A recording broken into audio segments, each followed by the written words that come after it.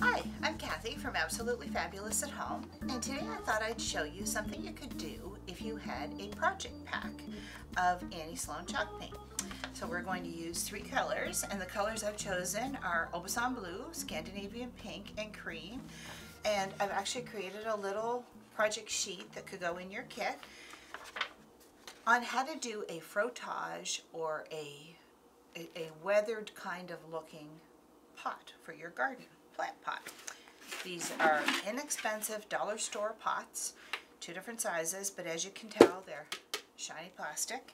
And we are going to make them look like they're an old weathered pot. Now, I did a different color combination on this, but this is so simple to do. Put this one over here.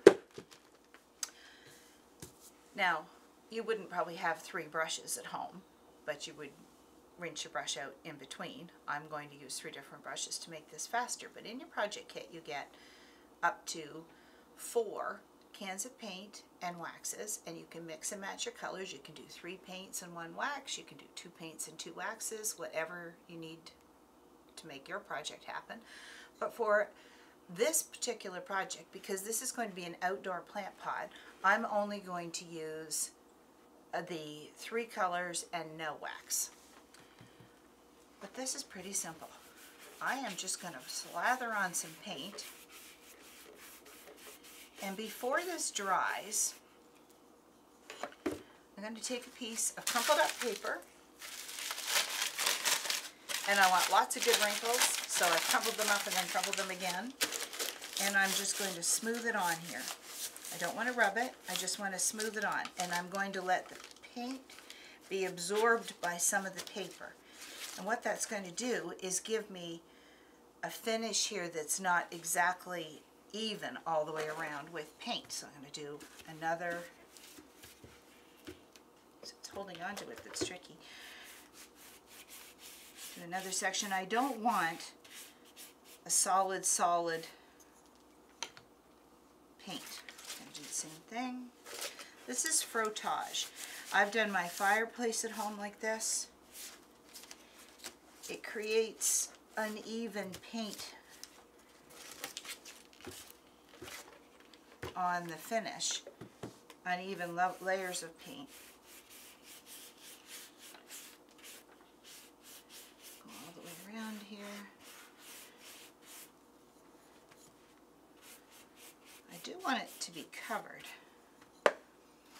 And I've put my paint out here on the mix mat because paint doesn't stay stuck to that.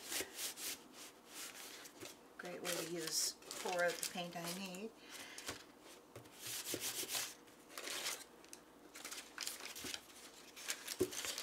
And then just to finish it off, I'm going to do the inside, because if you were doing, when this is a plant pot, you're going to see your earth doesn't come all the way level with the surface, so you want the paint part way down inside so that your soil. There's our first coat, and what I'm going to do to speed up our process is dry this. I'm going to get a hairdryer going. I don't have that much paint on here, so it's only going to take a little bit of drying.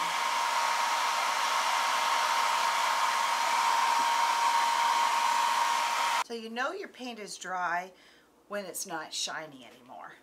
So I'm ready to do my next coat. Put my brush over here. Let me grab my next. I'm going to do Scandinavian Pink. So again, just dipping in the tips, doing exactly the same thing, going over the whole pot again, using Scan Pink. And then before it dries, with a fresh piece of paper, so that I don't like to transfer my blue to my pink. I just want to get rid of the, sometimes you need, I found brown paper, you can use tissue paper. You just want something that gets lots of good crinkles, and you just want to smooth it.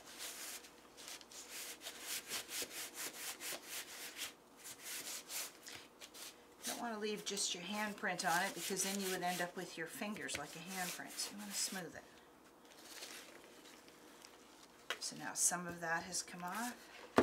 Go around, do the same thing. I'm going to do this can pick the variety of colors, whatever makes you happy. I've given two choices here, a blue combination and a green combination are what's on the project sheet.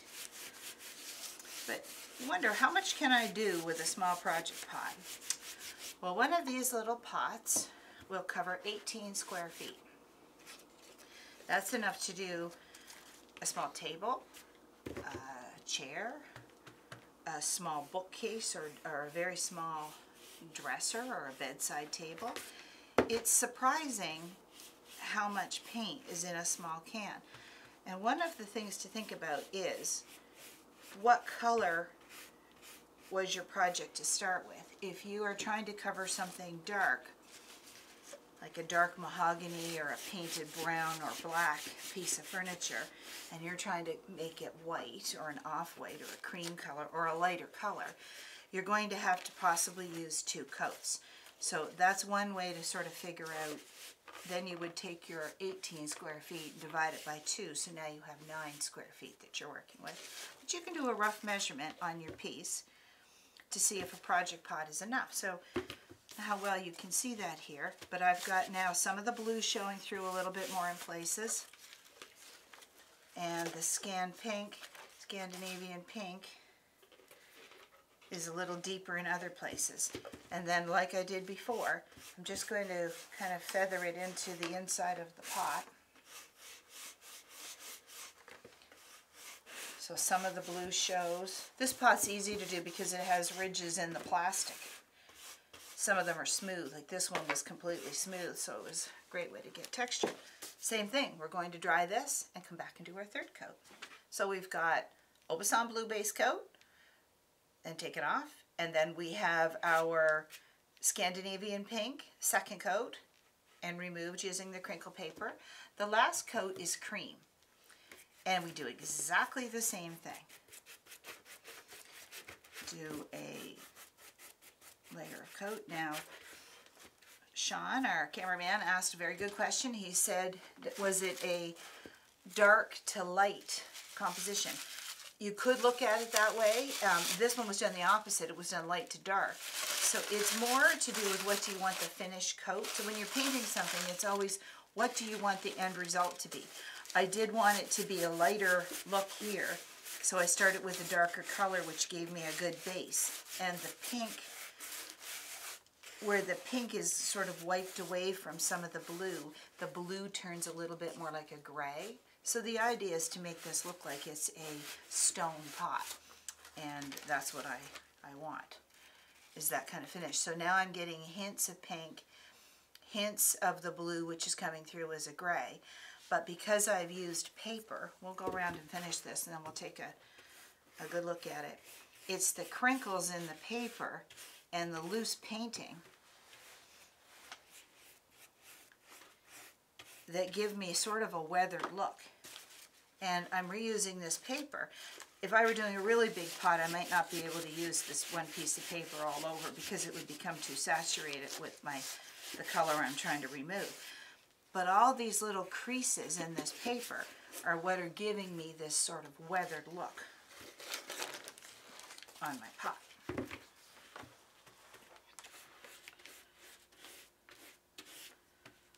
This is one of those so fast, simple little projects to do when you have a few minutes and you want to do something creative and you're not sure what that is. You don't even have to have a lot of imagination to do something like this, because you can buy everything in the kit. You can order our project pots online, and when you do that, you just click on the project pot kit, or the project kit, and you shoot me an email to tell me what colors you'd like, or you can give me a call and we'll discuss the colors, because I can't choose those colors for you. They are random and you are able to pick what it is you would like. So again, just to finish it, I'm going to quickly take the cream color and go over the inside just a little bit. Then I'll let this sit and dry. If I were using it inside, I would probably put a wax on this because it would give me a nice little shine. And I could make it even a little bit more distressed if I used a dark wax, because the wax would go in and create some interesting shadows on this, the little detail that's here on this plastic pot. But I'm perfectly happy with this the way it is. It now looks like a little weathered pot. And I think you can probably get in a little bit closer to see the little marks on it, and to see how the wrinkles in the paper actually define wrinkles on here to make it look like it's sort of cracking and weathering. Pretty interesting little technique. Let it dry, put something pretty in it, and I have a project complete. And you can see it did not take very much paint, maybe not even an ounce of paint to do each one of those colors. So I would get quite easily probably 4 or 5 pots out of something this, out of the project pots, even if I did the larger size. So a project kit comes with up to 3 paints and a wax, or 2 paints and 2 waxes. It comes with one of the round brushes or a flat brush. This depends on what kind of project you're intending to do. It comes with the buffing cloth, a little green cloth for when you're polishing your wax. Comes with some sandpaper, a can opener, a little chip brush, which is great if you wanted to get in and get some detail work done. If I wanted to really work in some wax here and I didn't want to go to the expense of a brush, this little feathery brush will do quite a lot of work for me. Some waxing cloths, which are just the blue cloths, a paint stick, a color card, and a getting started in our handy hint sheet. So their kits are $100 and they are on for $75 right now as we go through COVID, and I am trying to help people with some paint therapy. I personally find there's a lot of therapy in being creative when you feel like you can't control everything that's going on around you. It's a way to get out of your head and onto some art. Be creative, have fun, and check out the website, absolutelyfab.ca.